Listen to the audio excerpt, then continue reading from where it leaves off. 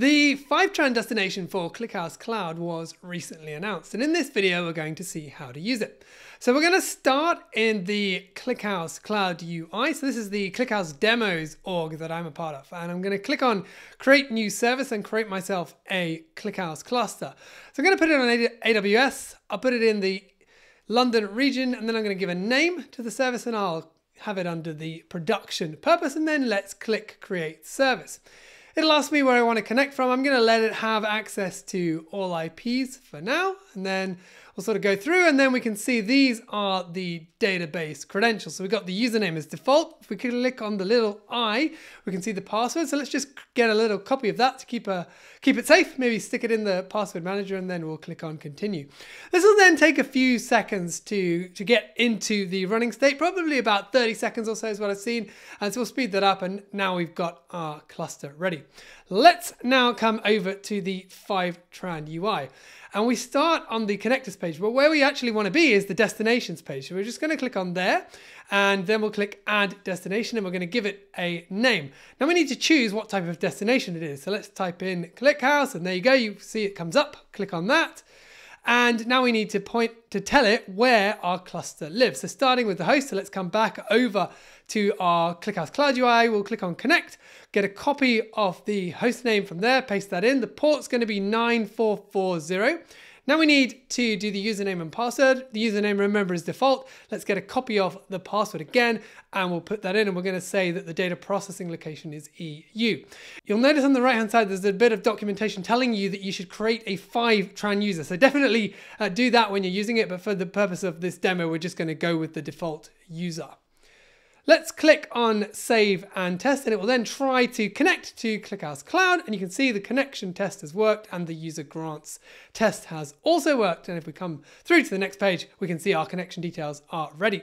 So what we need to do next is choose a data source to load. So Fivetran has a huge range of connectors, and it's good at importing complex data and sort of saves you a bunch of effort, like writing your own custom code to import data.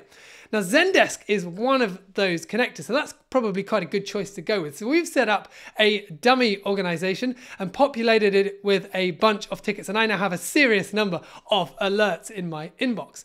So let's come over to the Fivetran UI again, and this time we're going to click on connectors, and it's going to say, okay, select your destination first. Okay, that's going to be our ClickHouse service, so let's click on that. Then we're going to search for Zendesk. There's a few different Zendesks that come up. We want Zendesk support, so let's select that.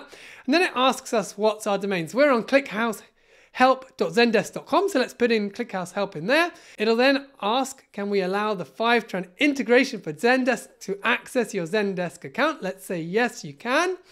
And then we'll see that it says authentication succeeded, and we can click on Save and Test again. It then will run the connection test, and you can see everything is working. So now we're ready to sync the data, but first let's have a look at what we're going to sync. So if we click through to schema, you can sort of scroll through and see there are loads of different things that we can sync across from Zendesk to ClickHouse. I'm not really that interested in daylight time, so let's take that out, but the rest of them we'll keep it, and then let's tell it to start the initial sync. Now this is going to probably take 5 or 6 minutes. Obviously, it depends on the amount of data that you've got. So we're going to speed this up a bit until we get to the end and see the sync has been rescheduled message, and it's in the active state. Let's now come back over to the ClickHouse Cloud. You see this monitoring page has been a bit updated.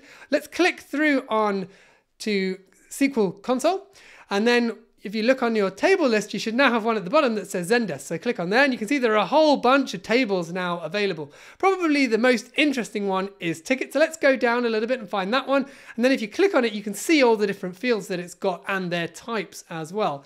I think let's do a little query on priority. So I'm just going to click on that one, and then we're going to write a query that counts what's the priority of tickets, and so we're basically going to count how many tickets have we got of each priority. And if we run that query, it comes back. See, most tickets are in the normal priority. We have got 94 tickets in the high priority, and then you can see the other ones as well. So hopefully that's given you a good idea of how to get started with Fivetran and ClickHouse. I'll put a link to the accompanying blog post in the description, and I'll see you in the next one.